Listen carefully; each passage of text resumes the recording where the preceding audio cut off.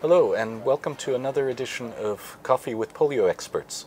Today we're here with Dr. Naveed Sadozai, who is a longtime polio eradicator, a very senior epidemiologist and public health expert who has been in this program for many years. Naveed, how long and where all have you worked? Well, thank you for inviting me here. Oliver, I worked for 29 years in United Nations, first 10 years in UNICEF. I was based in Pakistan, and then since then with WHO. But polio experience started from 1994 when we did the first round of national immunization days in UNICEF, while I was in UNICEF Pakistan. So this was done in Pakistan, and since then I have been engaged with polio. In 1998 I left UNICEF and went as the first polio team leader for South Sudan. Had to set up a whole setup and a team. And then later on went as the first polio team leader in Afghanistan, stayed there for 6.5 years, 3 years during the Taliban period and 3.5 years post-Taliban with some very interesting experiences. And then since for the past 12 years before I took retirement a few months back, I've been at the headquarters and then really taking care of the Indonesian outbreak first, then being the focal person for Nigeria, focal person for Pakistan and Afghanistan for times, and then taking care of a few outbreaks in the Central Asian states and elsewhere. So that has been quite an interesting, busy period, and I've enjoyed every bit of it. You've worked practically everywhere, and you've probably seen it all. You probably know more about this than virtually anyone. What, in your opinion, are some of the main challenges to reaching children with polio vaccine? I think the challenges are enormous, but some of the teams have been able to negotiate and address most of these challenges. However, what's important to understand is that the challenges remain at different levels, so you need to address all the levels correctly. That means from the top, getting the political commitment, taking it down to the lower level for the administrative, at the administrative level for the commitment at that level, and then really making sure that your teams really understand the significance of what they're doing and are appreciated for their work. But most importantly, how do you engage the communities? And that's where some of the challenges have really been the toughest, where despite all your good work, some pockets of may not be doing or may not be that accepting of the vaccine, or work may not be that as good as you would want to interrupt transmission completely. It's an eradication program, so you need to reach every pocket. It has to be homogeneously high level. And that's where some interesting experiences at times come. I've been very fortunate to be working in different scenarios, in different areas, Africa, Asia, even European region, and have come across some challenges and have been able to negotiate quite a few of them. I bet. Tell us about some of those challenges, particularly at the community level. Yeah.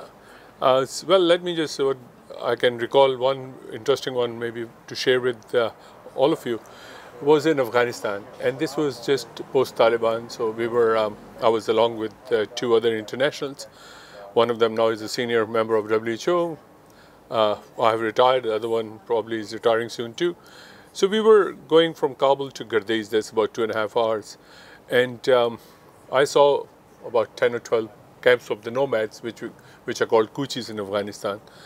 And you cannot just get off the road in this part of the world because it's heavily mined. So you have to check if there were fresh tire marks, and we could see the fresh tire marks in that dirt road. So we went there. We had two cars. I was sitting with the international staff, and we had the local staff following us in the other car. So we went and stopped, and in this Kuchi camps you don't never get off because their dogs are the largest dogs I've ever seen in my life. They almost from a distance they look like a donkey, so you better be careful. And they don't bark. They don't give you any. They don't alert you. They have marked their areas. Obviously we can't sniff it, so it's better to just pull down the window and call for them. So this young man in his maybe late 20s came up to the car, and this local staff member from the other car started asking him if the teams were there, and he said yes, the polio teams did come.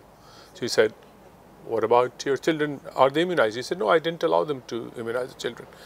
And he said, but why? He said, well, I don't see any reason, any logic for it, because I've never been immunized and I'm perfectly fine. So he said, but this is important, and he was trying to explain it from epidemiological point of view, from medical point of view. And this guy was not buying it. And then he said, hey, stop. My father is older than you. He's still fitter than you. He has taken the entire herd to the mountains of Bamiyan, which is the Hindu Kush mountains. And he never got immunized. So why would I expose my children to something that I don't feel any reason that it's going to be helpful to them? He still continued telling him, and then he started telling him about the virus, and you cannot see it. And I could see that this guy had completely lost it. He thought this guy was crazy or whatever. And then I got off. I said, can I come out? He said, yes, you can come out. I told the other gentleman to go and sit in the car. I said, do you see? I spoke the languages, which was a big advantage. Yeah. So I spoke in his local dialect, and I said, do you see 2 foreigners with me? He said, yes. I said, these are my guests. I need to buy a lamb to sacrifice for them to prepare a feast. He said, sure. So I said, do you have some lambs left, or are all gone for grazing? He said, no, we have a few left. And I was hoping and knowing the culture that most of the time the lambs which are left behind are the ones which are either sick, very young, or maybe would have lost a limb or something, which would not be able to make all that travel. So I was hoping, and I said, why don't you take me and I'll choose one. So he took me to this tent, and there were lambs, and then luckily, he says, luck would favor you sometimes. There was an emaciated one with a bad leg. So I said, I want this. And he said, no, but why don't you take this better one? This is a much healthier one, fatter one for a better feast. So I looked at him and said, say, I'm much older to you. I've been making a feast since a long, long time before you were born. Then I gave a pause. I said, but, and also my father has been doing the same. My grandfather has been doing the same.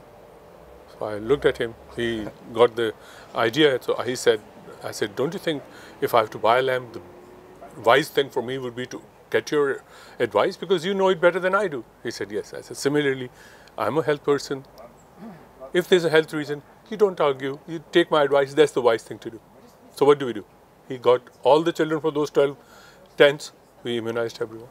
I think that's fantastic. What a fantastic story.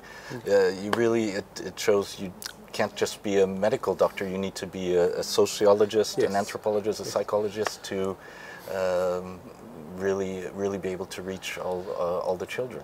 I think you need to be a communicator, because what's important is you need to get down to the level of the person to be able to talk to them. It's very important to respect them. It's not. It shouldn't be. There shouldn't be a gradient. Yeah. At any level, because nobody. They're all, for me, in any case, personally, I've never felt literacy and illiteracy is a very relative term. I'm completely illiterate. If you leave me in his place, I'll probably kill all the herd in a few weeks and would not be able to survive. So we all have our own expertise. So you need to respect people. If you get down to that level, instead of telling them things that you think are scientifically correct, but this guy had no idea what we were talking about, but at his level, that plain logic probably worked. I thank you so much for sharing this experience, and most importantly, thank you for all the fantastic work you've done over the past 20 years. I can't think of very many people who have done more than you have for polio eradication. You mentioned you recently retired. It's so well deserved. We wish you all the best, but we're still glad that you're still here and still doing eradication work. Naveed, thank you very much. My pleasure. Thank you.